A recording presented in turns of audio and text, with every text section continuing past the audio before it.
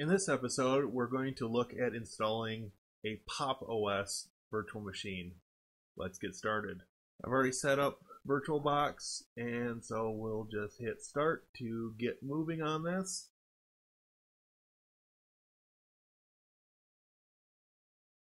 It is taking the full screen, which not all Linux install utilities do. So we're going to go with English, US, default layout, clean install. We're using the one hard drive that I added.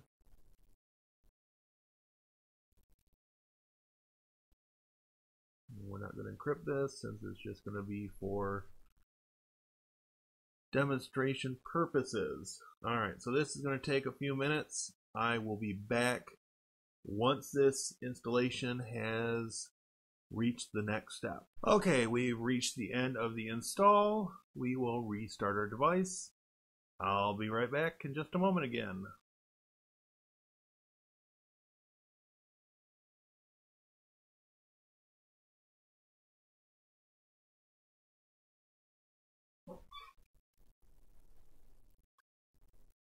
So we are back in part 2 of the installer. It reboots the welcome screen. We'll click next. And we are set to US English keyboard. Next. Privacy. We're going to turn off location services. Time zone.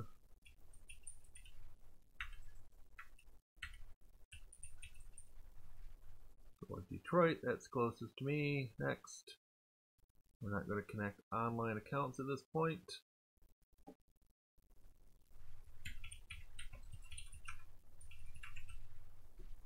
Go with my standard username. Next.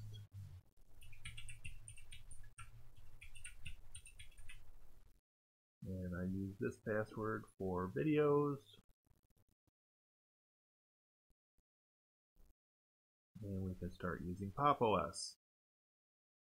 Alright, we are back in our Pop! OS.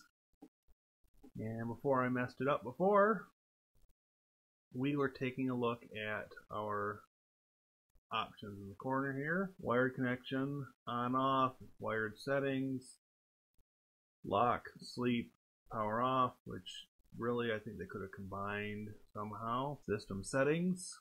All the standard stuff. See what backgrounds they've included.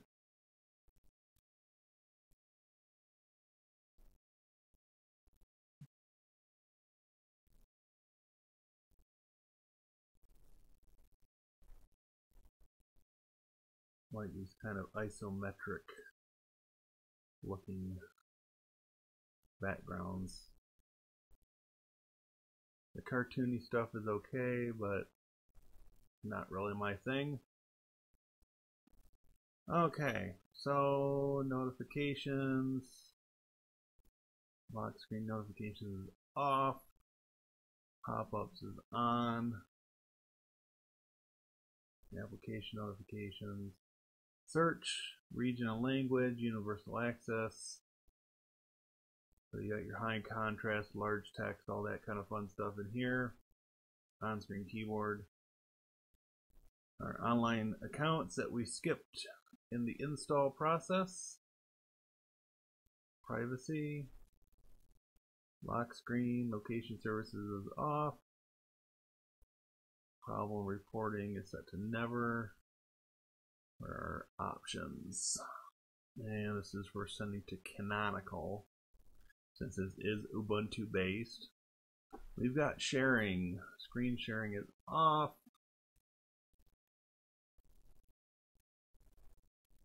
We can turn that on up here. Okay, networks, wired connection 1. New connections must ask for access, require password. Potentially play with this in a future video. Sound, standard stuff there. Power, Wi-Fi can be turned off to save power. Okay. Network, connected, VPN stuff, point-to-point tunneling protocol. You can add a VPN or you can set up point-to-point tunneling protocol or import from file, network proxy, devices. See if it finds my printer on the network. And the 5370 is my printer. Printer settings. Let's see if things like Control-Alt-T work for terminal. Does not appear so. We may have locked it up. Okay, we've booted back up. And we'll go back in and see if our printer is there or not. Okay.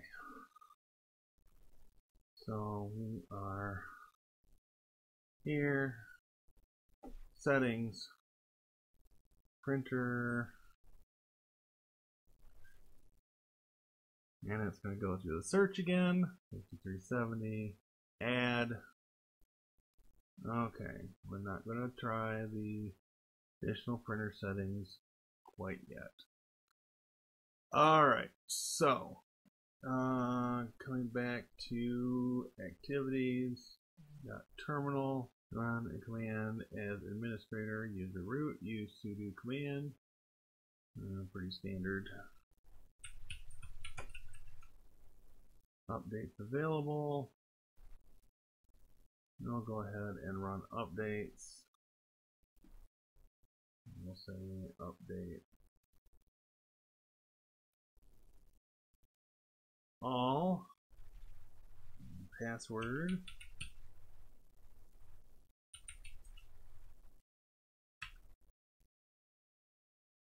show applications. We got our standard GNOME style office. I kind of like what they've done with this. See which version they're packing in these days.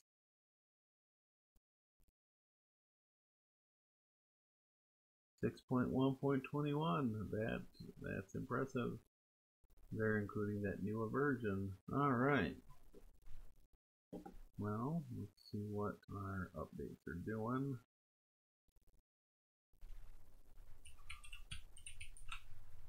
Okay, well, let that run. So overall, I am pretty impressed with what's been done with Pop! OS up to this version. I do want to try this printer thing again. Personal opinion, I think this is more polished than the standard Ubuntu desktop. I would be very tempted, because I've got a machine I need to reinstall here shortly.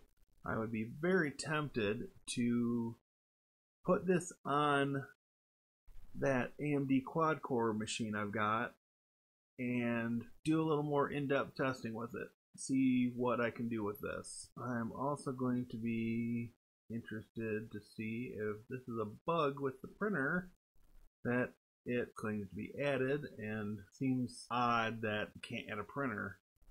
Detects the printer, certainly not keeping it once you added it. Terminal not responding.